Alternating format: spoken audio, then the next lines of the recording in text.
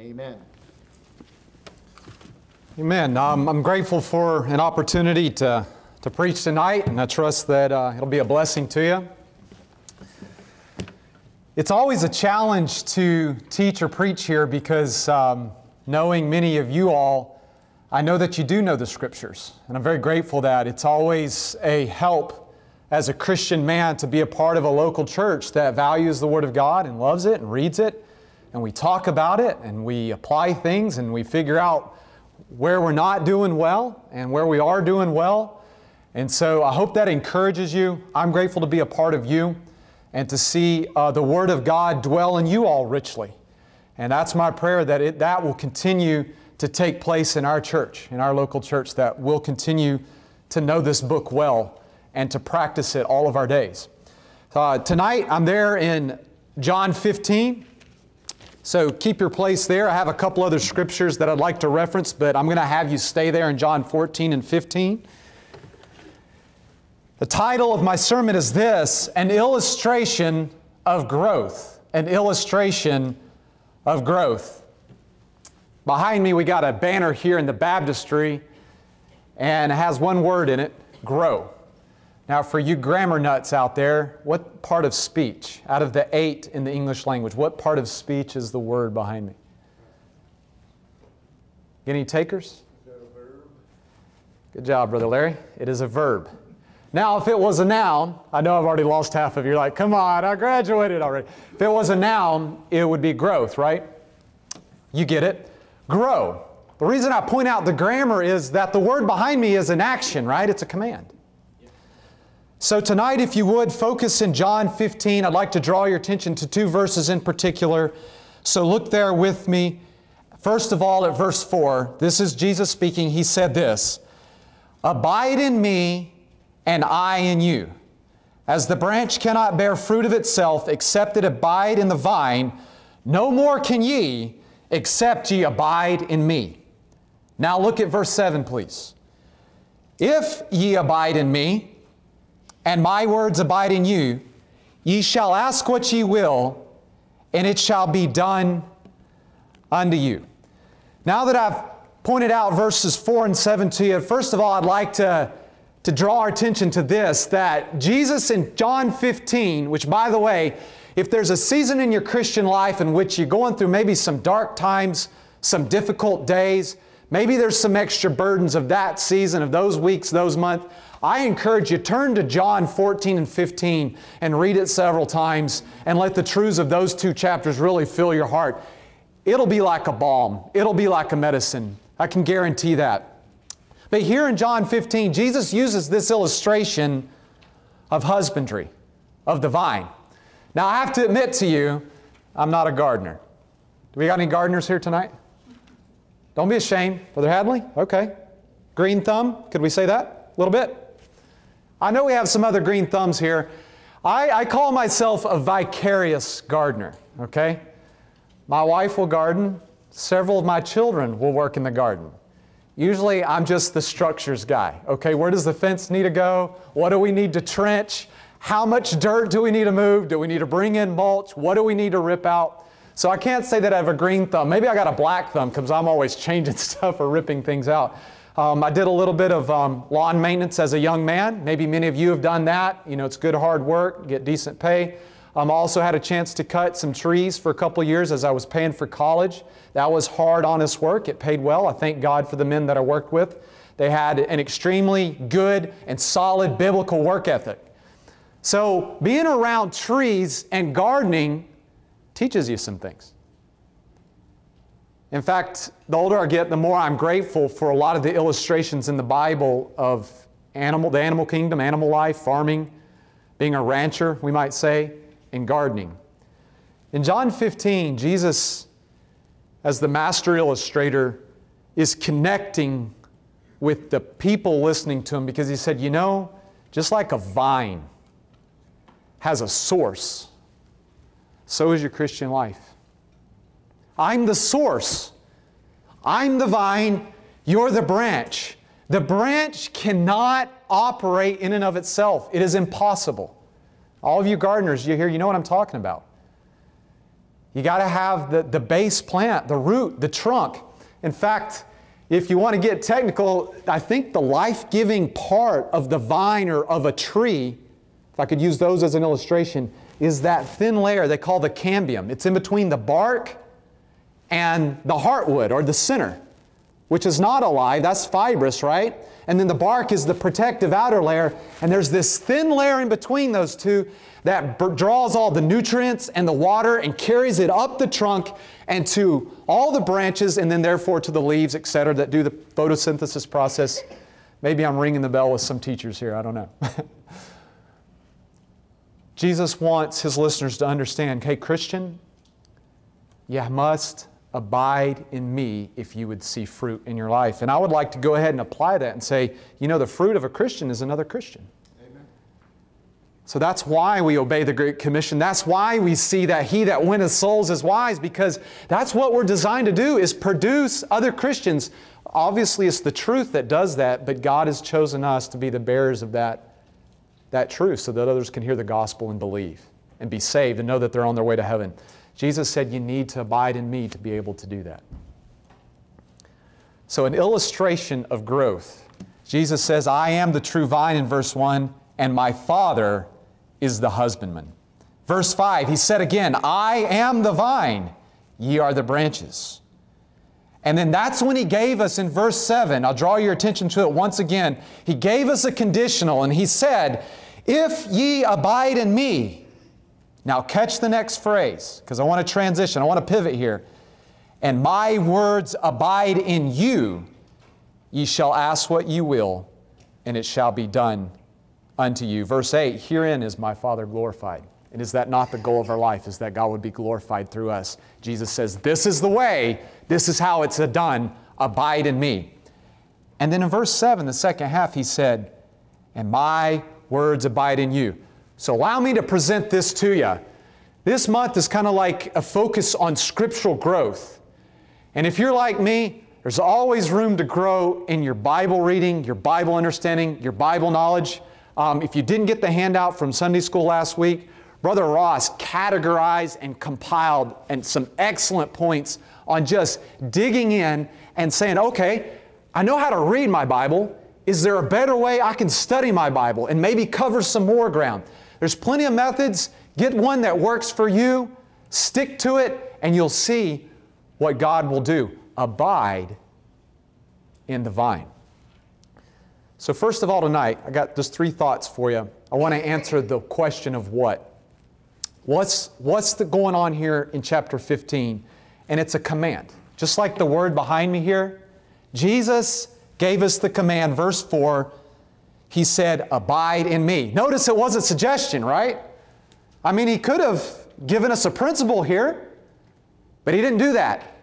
He says it's critical, it's necessary, it's how it works. You need to rest in me. You need to draw your source of strength and of understanding from me. Now make the connection with me, if you will, church family. John 1:1, some basic doctrine here that we all know. Jesus and the Word are the same, correct? We know that there's no discrepancy, there's no misunderstandings between the Word of God and the living Word, Jesus Christ Himself. Now He's not with us. The Comforter has come. But nevertheless, we know that Jesus is truth, the Word of God is truth, the Scriptures He left with us. So, He said in verse 7, if ye abide in me and my words abide in you. Consider what Peter said in 2 Peter 3:18, but grow in grace and in the knowledge of our Lord Jesus Christ. Brother Ross was covering that really strongly last week, saying, you know, it's about studying and knowing what the book says. And that's hard work. What is it that we're looking at in John 15? The command of growth by Jesus, verse 4. The command of growth. Let me give you a second thought tonight, if I may. So, underneath this thought of an illustration of growth for the Christian, abiding in the vine, abiding in Christ as a believer, first of all, we got to understand that it's a command. It's what God expects of us. Can I be pretty transparent with you and say there's days where I don't fulfill that command? Sometimes I'm on a call, I'm working on a machine, and I don't know about you, do you ever have machines in your home that don't work as they're supposed to or they're intended? Or do all your equipment works perfectly fine, right? You have no issues, no problems, right? Absolutely not. We have a lot of technology, but chances are you'll go through a day or several days where it's just a fight with that machine. Well, that's me every day, right? As a mechanic, you're always fighting machines and trying to persuade them to operate as they should. Sometimes it doesn't go that well. Some days it does. So the command of growth, there's days where I don't cooperate with the Holy Spirit and Him prompting me and trying to guide me as a child of God, as a Christian man, to abide in the vine. To let Christ's words dwell in me richly. For what purpose? That I might preach to others, that I might give it out. If I go out on a call, I'm constantly rubbing shoulders with people that I know have never heard the gospel, or they have the wrong gospel, or they would be open to believing the gospel if I would stop and set aside my schedule, my plans, and my agenda and say, okay, Holy Spirit, I'll do what you're prompting me to do. I'll abide in the vine. I'll trust the Lord to remind me of the Scriptures so that I might bear fruit. God wants to do that through each and every one of us here, each and every week. Now, maybe it's like today. Don't let me discourage you. We knocked doors for quite a while. A couple of us went out. It was a tough plow. Sow a few seeds. One gentleman was clearly saved, knew he was saved, didn't back down on it. At least that was his testimony. We could rejoice in that. But we didn't necessarily get anyone to stop and say, okay, I'm interested. Tell me more. Often we get those opportunities, don't we? But many times we don't. Nevertheless, we're still sowing seed, right? We're still speaking the truth. Sometimes that seed's already in the heart. There are folks out there, they do get a sense that the Bible is God's Word. They were raised underneath maybe some good teaching or preaching, and there are truths that are in their heart. Maybe they're just away from the Lord. Maybe the gospel was never presented to them fully or clearly. So they might believe that Jesus is God. They might have grown up in church, but then you come along and you're equipped and ready to bear more fruit. You're abiding in the vine. You're trying to allow Christ's words to dwell in you richly. And so you begin, what? To water the seeds that have already been put in their heart. The truths that they've already been taught. You come along, you come to their door, you show them some compassion, a smile, some concern, some love. Kind of like Christ, right? Bold. Jesus was bold. He didn't give any slack for false doctrine. He was hard on the Pharisees, was He not? But man, He was compassionate on sinners. That's right. And He was clear. And there you come, you knock the door and you water. Maybe you're getting groceries. Maybe you're on your routines. Maybe you're with a customer. And the conversation switches to some more personal matters. And you can stop and say, hey, you know what? The Bible has an answer for that. Church member, I challenge you to let the Word of Christ dwell in you richly. Don't forget about the command to abide in the vine. Christ wants to bear fruit through you. Let me give you a second thought. I'd like to answer the question of how. How do we do that? And I've kind of titled this the capacitor of growth. The first one was the command of growth. We're commanded to grow, right? If we're abiding in the vine, we're going to grow. We're going to bear more fruit. I don't know what your goals were last year. I don't know what your goals are this year. But I imagine the Holy Spirit's been prompting you and giving you the goals that He has specifically for you as an individual Christian, and you know what they are. Maybe you got them jotted down on the flyleaf of your Bible. Maybe you got them in a calendar somewhere. I don't know. Whatever your method, I know that that's the way He works because I know He's always tugging at my heart. And His Word, does it not teach us that God has plans for you? He says plans of welfare, like in the Minor Prophets, right? Not of evil, but of good. So the second thought today is the capacitor of growth. I got a little illustration here. Y'all bear with me, okay? I'm an HVAC guy. And I want to be clear. I'm not trying to diminish the majesty of God. I just want to use a simple illustration because it's from my perspective as a technician. So how many of you here have ever had a HVAC technician come out to your residence and replace a capacitor on a machine. Don't be shy. I know this stuff, these things go bad all the time. Makes me wonder if they engineer them to go 5 years and fail, 10 years and fail. Y'all know what I'm getting at here. Okay? This is a capacitor. I won't bore you with tech, but the bottom line is, without this little guy right here, your air conditioning will not work. It is impossible. Unless you got someone out there on a bike with a belt tied to it and they're pedaling, okay? That motor is not going to run because in the residential world, here's the catch, the motors in your air conditioner run on what we call single-phase electricity. Now, the commercial world, they get a break because they get what we call three-phase electricity in most applications. This church facility has three-phase, thankfully. But at your home, you have single-phase. So basically, physically, to make that motor rotate, which moves the hot air from inside your home, I'll just, oversimplify here and say, let's get the hot air from the inside and let's eject it outside where we don't care, right? So we stay cool in our homes. Got to have this guy for that motor to run. The Bible's pretty clear that we need the Holy Spirit to do the work of the Lord.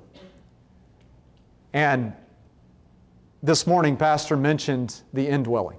He taught us, he reminded us of the indwelling, a doctrine that is all very dear to us and that we're aware of, that wherever we go, the Holy Spirit is there with us. He walks with us. He goes with us.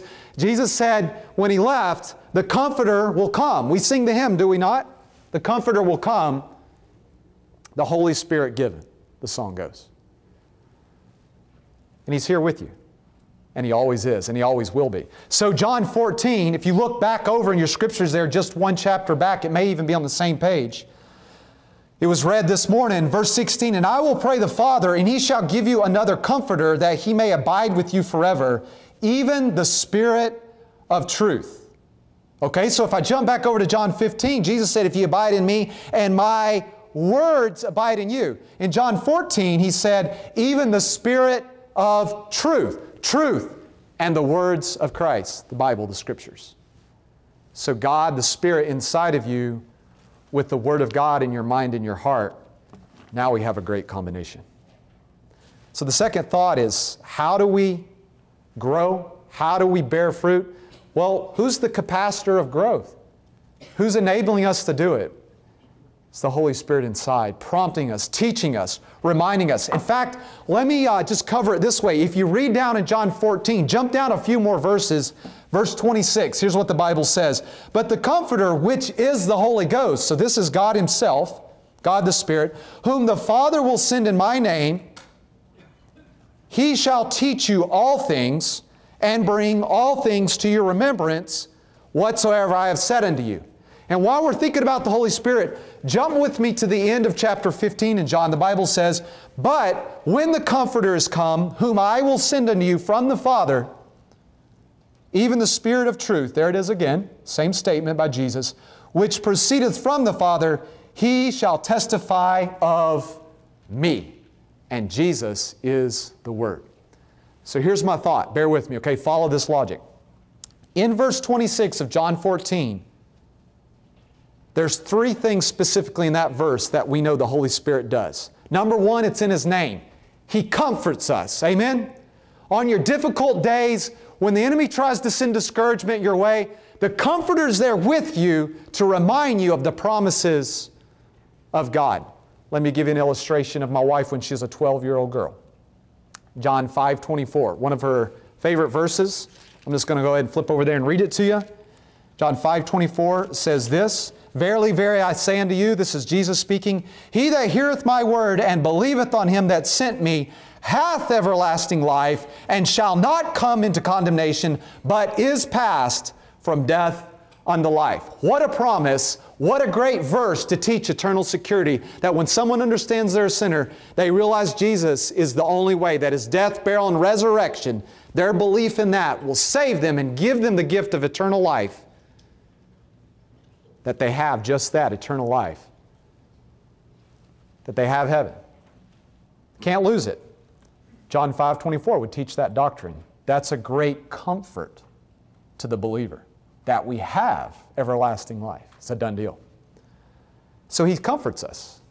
Hey, I don't know where you need comfort this week or today. I don't know all your struggles, but the Holy Spirit does. He knows every one.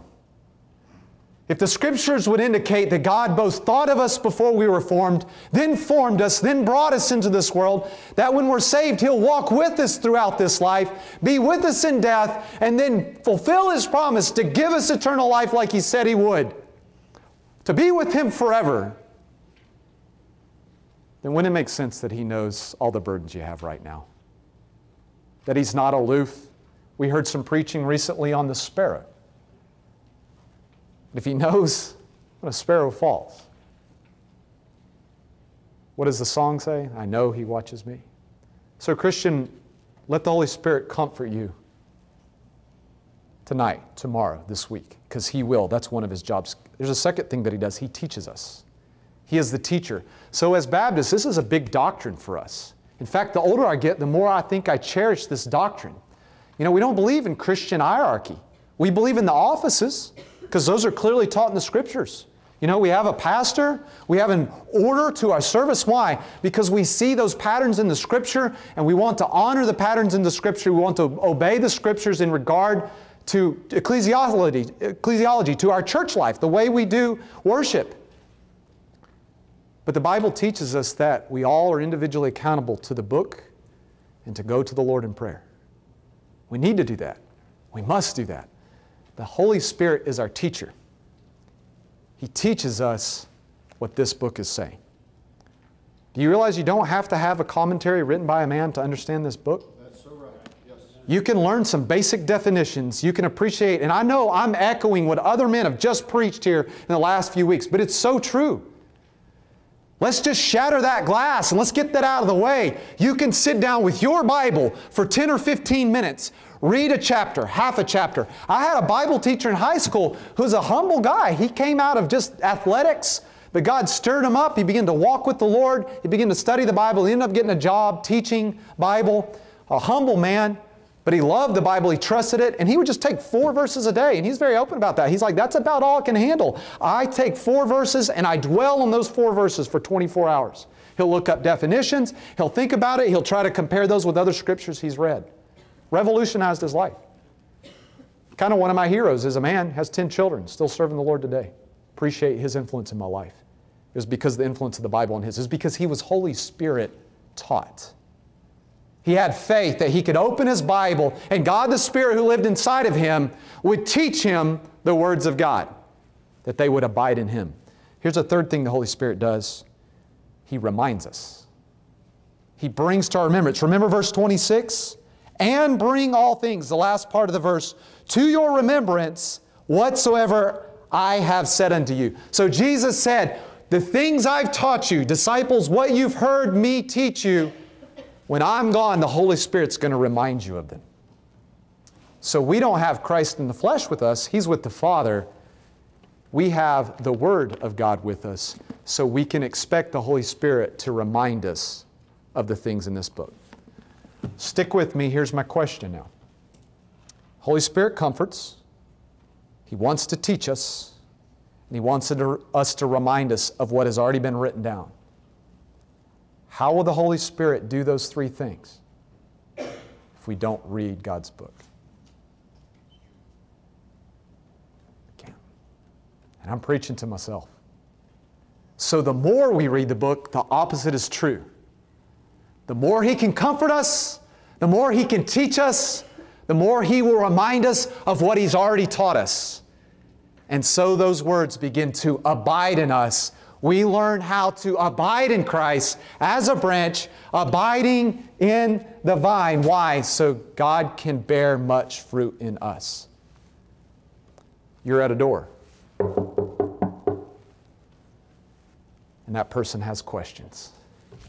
And you've already been abiding in the vine. The Holy Spirit has already been comforting you. He's already been teaching you. And then this individual asks you a question. And what does the Holy Spirit do? He reminds you, He brings to your recollection the Scriptures that you've already read or memorized or been discussing with other fellow Christians at church or in the way, as it was often in the Gospels, right? They would talk in the way, as the Bible says. So we answered the first question, the command of growth. So what's important in John 15? The command of growth by Christ, to abide in the vine and to bear much fruit. Peter reminded us to grow in grace and in the knowledge of Jesus Christ. And we looked at the capacitor. Who? It's God the Spirit that brings this about. How does He do it? He comforts us. He teaches us. He reminds us, and we agree. In order for Him to do that, we have to invest ourselves in reading the Bible. Maybe you're here today and you say, you know, Chad, I'm not a great reader. That's okay. Switch to audio. Are you a good listener? Download it, right? Stick it in your ear. You're working on something, just let it be played for you. That's a great way to grow. Maybe you are a good reader. Maybe, audio's not your thing. You like to focus. And so when you sit down to read, you have really good retention. Hey, then up your reading hour. Double down. Hey, what's your goals for the second half of the year? I'm starting to really think about those. I'm behind in the game on this. Just being real transparent. I want to go further in my Bible reading for 2023. I'm not where I need to be. I want His words to abide in me. I believe that's the heartbeat of the people here tonight. Amen? Let me give you a third thought. Our time will be gone. So I answered the what, the how. Consider this. What about the why? What about the why? And I'd like to call this the collection of growth. Why do we abide in the vine? Why does God want us to grow scripturally this year? Because there's benefits. There's a collection. How many of you here got something you collect? Okay, nobody. Never mind. Forget that. No, of course. All right. I'm not going to pick on hobbies, okay? I'm just saying as human beings, isn't it interesting that we naturally collect things, okay? So here, I tell you what, I'll rat myself out, okay? My kids are probably going to shake their head on this. I don't have a lot of things I collect. We got a big family, so collecting things tends to stack stuff up. And we don't want to do that, right? Y'all know what I'm talking about. You end up, why is all that in there? I need to clean that out. I shouldn't have collected that to begin with. Anyways, as human beings, we often collect things or things that interest us. Maybe you're a book collector. You really enjoy books.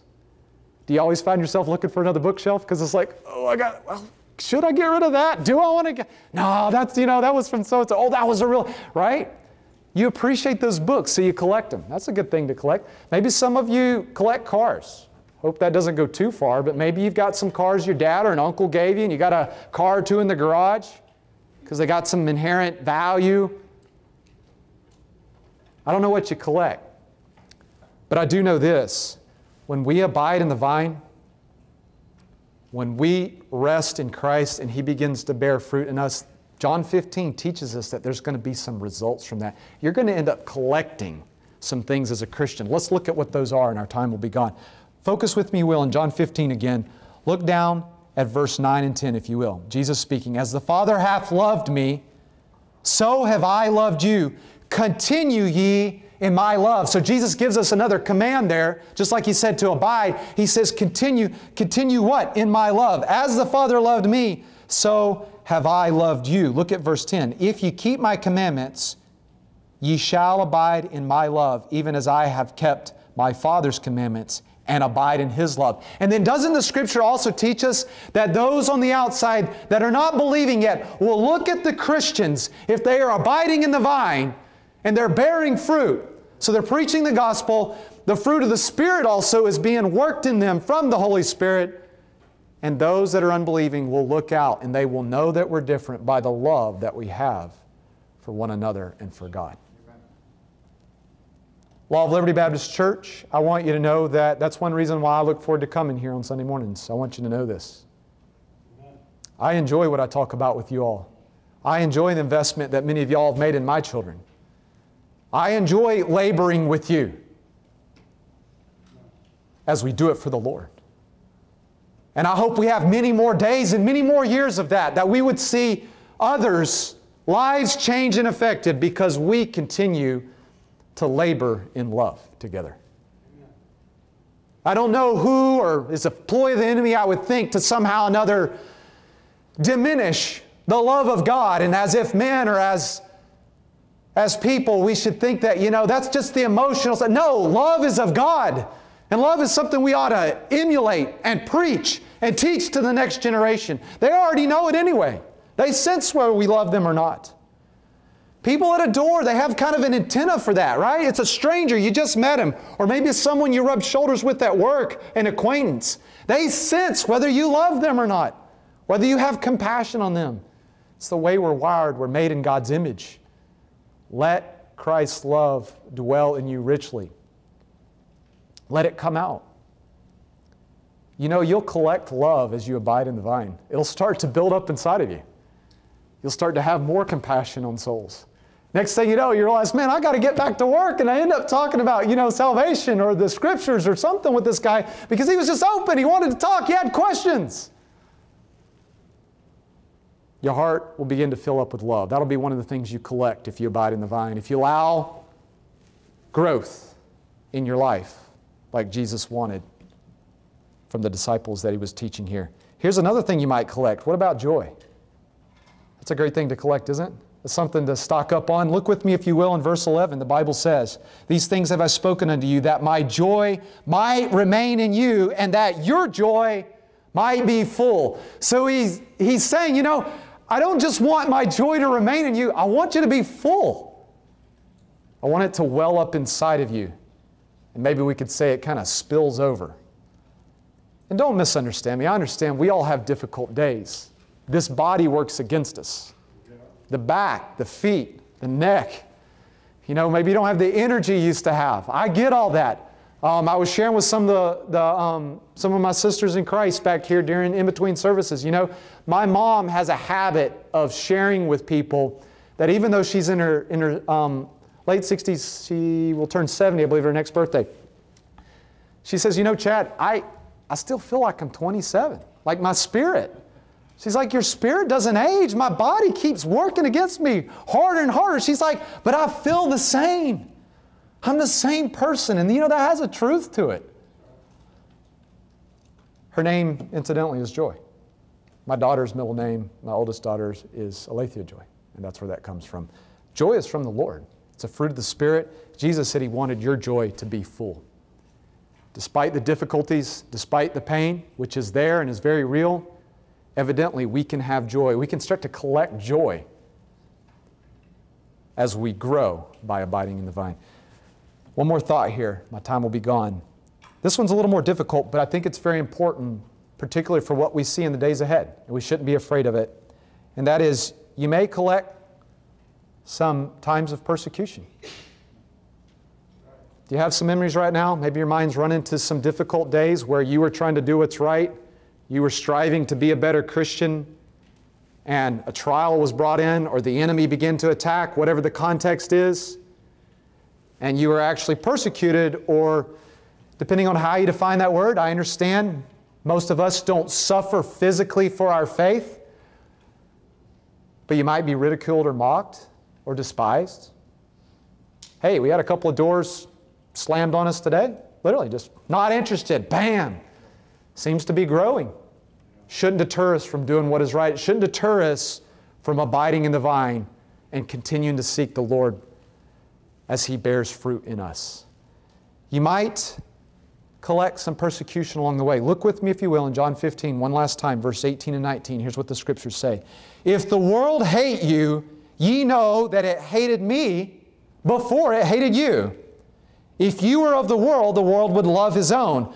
But because ye are not of the world, but I have chosen you out of the world, therefore the world hateth you." I have a burden. Let me communicate this to you, if I may. I wonder what the days might be like for my kiddos.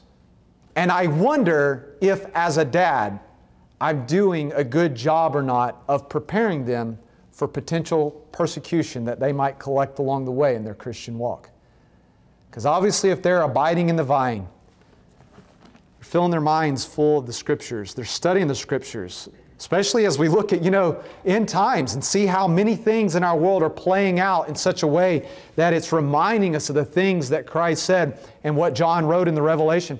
As our kids begin to learn of these things, and as parents, as we teach them, I often wonder, Lord, am I doing a good job of preparing them for persecution that the Lord might choose for them in the days ahead? I think that is a worthy goal. I think that's something we should think about as parents. Hey, how can I better equip the next generation to be prepared for the world to hate them more than the world even hates those of us who love this book today and who are endeavoring to obey it. We can't always guarantee easy times.